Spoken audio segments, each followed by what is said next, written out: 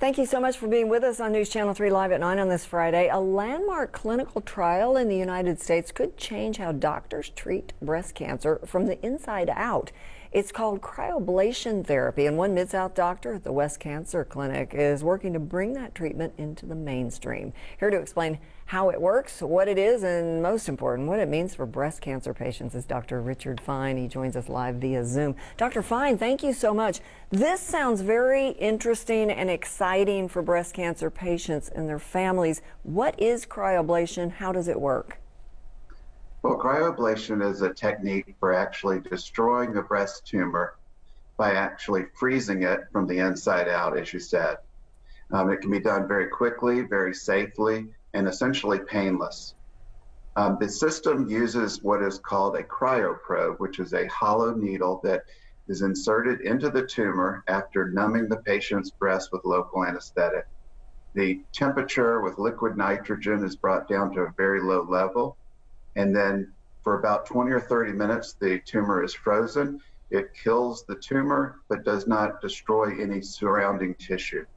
Wow. And once that is accomplished, the cryoprobe is removed. The patient is able to go home with their breast intact. Wow. So it sounds pretty similar to the, and I'm going to use the wrong term because I'm not a medical person, but the very targeted radiation that really focuses on targeting just the tumor. But is the difference that the side effects, I mean, we all know about the side effects of radiation, are the side effects less with this? What's the advantage? Yeah, this is a very well tolerated procedure. There's very little of any side effect. Patients are going home, like I said, with their breast intact, with pretty much immediate recovery, able to resume normal activity, and very limited time away from their work, their family, or home. And there's no fear, obviously, of toxicity of radiation, where, let's face it, though it is a treatment that's long used, and I'm not advocating against it, there is some fear of toxicity in any case. Is that correct? That's correct. But let me make sure that we make one thing clear. The use of the cryoablation is really the replacement of the surgical removal of the tumor from the breast. Okay. If patients have the need for radiation or for chemotherapy or endocrine therapy, other therapies that would normally be recommended even when the tumor is removed, they may still need those treatments in addition to the cryoablation. Okay, this is just a better way to get the tumor out. So would it be most appropriate for patients who catch a tumor very, very early before it's had a chance to spread at all? Well, we're looking for small tumors, but we're also looking for tumors with very favorable biology. In other words, tumors that are hormone receptor positive and what we call HER2 negative. Tumors that have a very good prognosis to begin with. And these small tumors that are stage 1, early stage, that have favorable biologic features are the ideal patients to have this procedure. Okay, where are you in the clinical trial?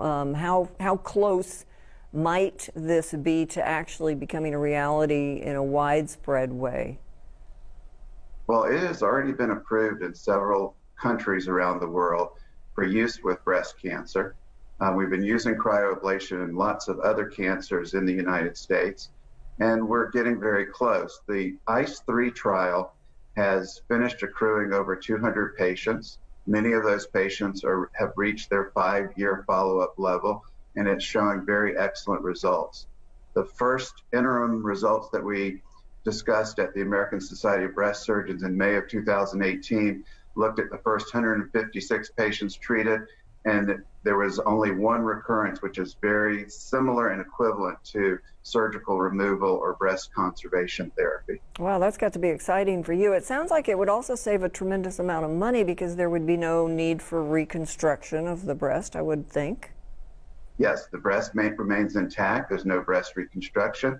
There's also no anesthesia, no operating room charges. This is an office-based procedure done under local anesthetic.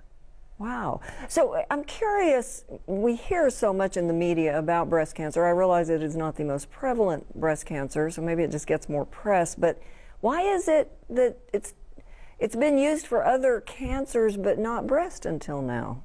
I'm just curious.